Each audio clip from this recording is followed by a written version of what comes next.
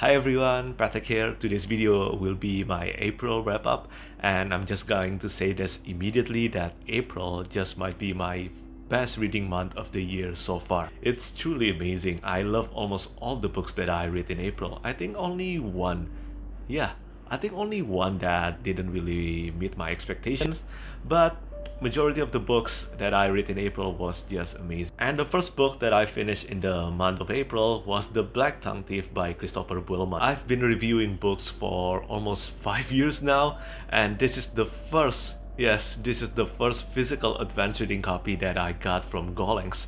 And it's so beautiful. Look at this. I really love this cover art, look at it.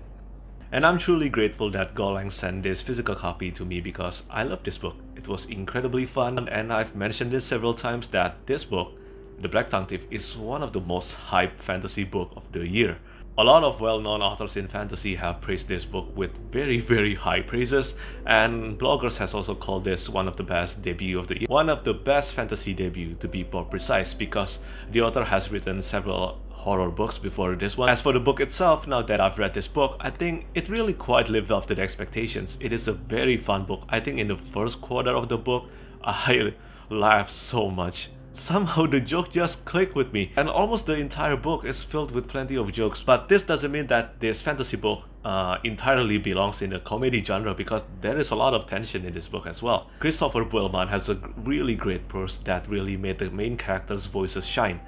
Kinshna Shanak is one of the most fun main characters that I've come across in fantasy. If there is minor criticism that I have for this book, is that I wish the side characters are more engaging, because this book relies entirely on the main character in my opinion. Definitely give this a try because this book comes out in less than 3 weeks from now. Yeah, there is a lot of great release coming out this May, and this is just one of them. By the way, if you don't know, The Shadow of the Gods by John Gwynne is out now, and you should check that out as well. Then the next book that I want to talk about is The Hand of the Sun King by J.T. Greathouse. This is the first book in the Pack and Pattern trilogy, and this is a debut. And in my opinion, I have a very strong feeling that this will be the best fantasy debut of 2021. For a fantasy debut being published this year, I really don't think I will find a better one than this one. I have done a full spoiler-free review for this book on this channel. I will leave the link to my review down below in the description, but for now, let me just say that if you haven't heard of this book, put it on your radar now. And I know that this is still 3 months away from being published, but please put this on your radar and read this as soon as you can. It is amazing, a coming-of-age fantasy done right, terrific prose. The prose just blew me away.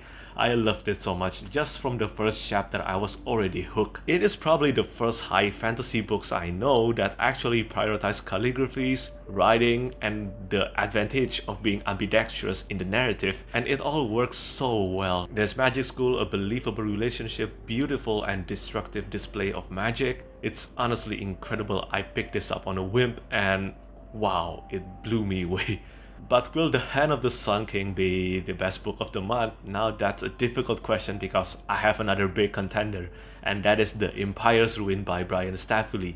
This is the first book in Ashes of the Unhewn Throne trilogy, and this is a continuation to the Chronicle of the Unhewn Throne trilogy. If you haven't read Chronicle of the Unhewn Throne trilogy, I highly suggest that you read that one first before reading this one. I have done a full spoiler-free review on this book on this channel and on my Goodreads, and I explain in detail why it is very mandatory to do that. And to sum up my thoughts briefly on The Empire's Ruin, this is definitely Stafford's best work so far. Here's the thing, I like Chronicle of the Unhewn Throne trilogy, but I wasn't completely amazed by that trilogy. I did have some issue with the pacing and the miscommunication trope, especially in the third book of that trilogy, but Skullsworn, the standalone prequel to the Chronicle of the Unhewn Throne trilogy, completely won my heart because I absolutely love that book. It is the second best standalone novel that I've ever read. The first one is, of course, The Sword of Kaigen by M.L. Wang. But back to the point, I think The Empire's Ruin is even better than Skullsworn. There is a lot of legendary scenes within this book. Not one, not two, but three that, in my opinion, rivaled scenes from The Way of Kings by Brandon Sanderson. That is not a praises that I gave lightly. And the Stormlight Archive is one of my top favorite fantasy series of all time. If you want to know more about my thoughts on this book, do check out my review. I will link the link to my review in the description as well. Then the fourth book that I finished in the month of April is Master of Sorrows by Justin Cole. This is again another coming of age fantasy with magic school trope in it, but somehow this book got better in the second half for me. And for this particular novel, the more the story moved away from the magic school setting, the more it became amazing. I don't know why that happened, but it just did. And Justin Cole has big ambitions for this series.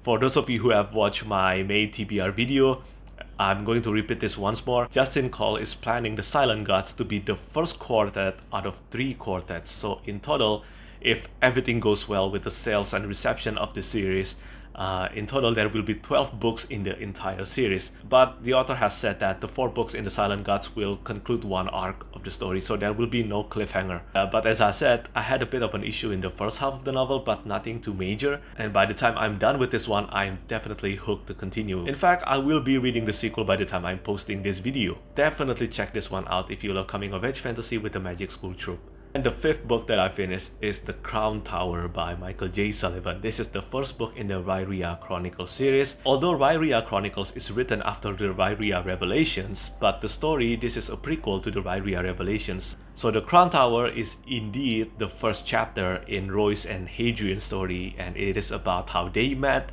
and it is about how they became a duo. And my god, this one exceeded my expectations. It's been 4 years.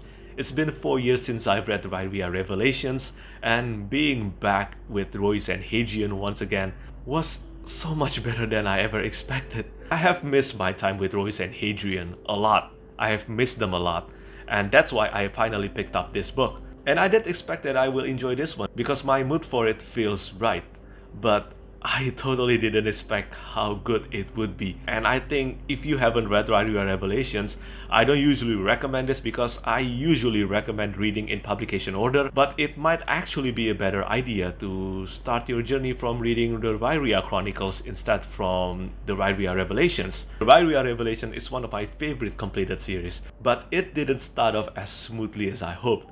However, Sullivan's prose in the Rhyria Chronicles exceeded what he has done in the Rhyria Revelations. I'm speaking based on technicality here. It just felt more immersive, and I really get inside the character's head much more faster and easier than my experience with the Rhyria Revelations at first. It is worth remembering that because this is a prequel series to the Rhyria Revelations, this means that Royce and Hadrian obviously will survive the Rhyria Chronicles. With that knowledge in mind, the fact that I still feel scared and terrified for their fate goes to show just how immersed I was in their story. Seriously, this is so good, one of my favorite books by Michael J. Sullivan, and I think this just certified him as one of my favorite authors.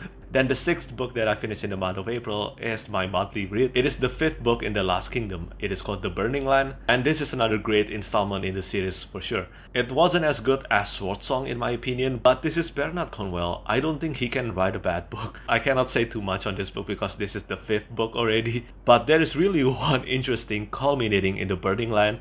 It is that, in my opinion, I think Utrecht deserves some praises for his patience. A lot of people think of Utrecht as being hot-headed, and yes, he indeed showed a lot of difficulty in holding back his anger, but come on, Alfred's treatment towards Utrecht was just awful. He's awful. Without Utrecht, he's nothing. He has saved him a lot of times, and yet he still got treated horribly. I'm not gonna lie, I actually wanted Utrecht to end his reign immediately. But you know what, I think that's just a sign of great characterizations that I'm deeply engrossed by their story. And the last book that I finished in the month of April is The Last Watch by J.S. Dewes. This one is unfortunately a bit disappointing to me. I mean, The Last Watch has been garnering a lot of positive receptions. The premise of The Last Watch can be described as the Night Watch from A Song of Ice and Fire in space.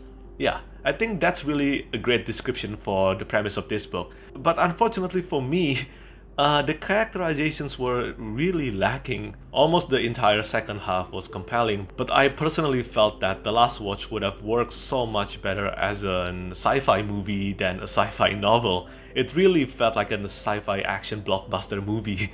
So I don't know, maybe one day this will get adapted as a movie, and I'm sure it will be a great one.